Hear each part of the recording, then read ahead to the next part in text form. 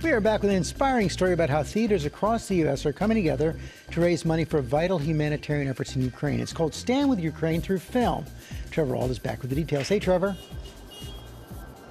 Hey, George, good to see you again. We've known that since this conflict began, people have been coming up with more and more creative ways to help the people of Ukraine. And this is no different. It started with a single movie theater, a single fundraiser, and one powerful Ukrainian film. And now this has snowballed into a massive movement across America and beyond. It started in a small town theater in Salem, Massachusetts. The U.S. theatrical debut of the Ukrainian film, The Guide. I was able to communicate with the director in Kyiv. I asked if we could have the film and that any money we raised would go to Ukrainian relief. He said yes.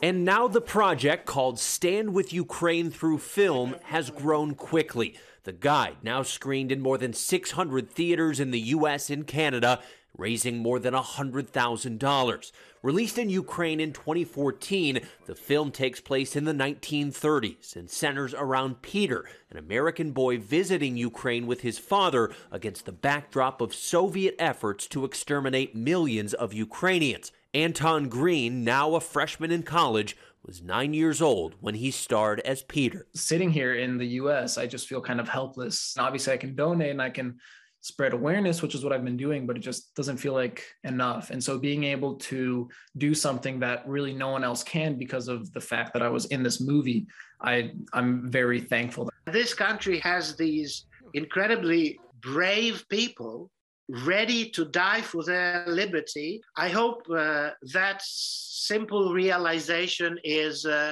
one takeaway that the American viewer will have as a result of watching the film.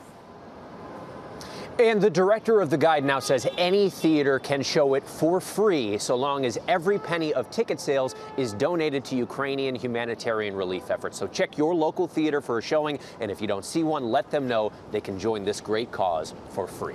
George? Let's hope they join in. Thank you, Trevor. Well, hey there, GMA fans. Robin Roberts here. Thanks for checking out our YouTube channel. Lots of great stuff here. So go on, click the subscribe button right over here to get more of awesome videos and content from GMA every day, anytime. We thank you for watching, and we'll see you in the morning on GMA.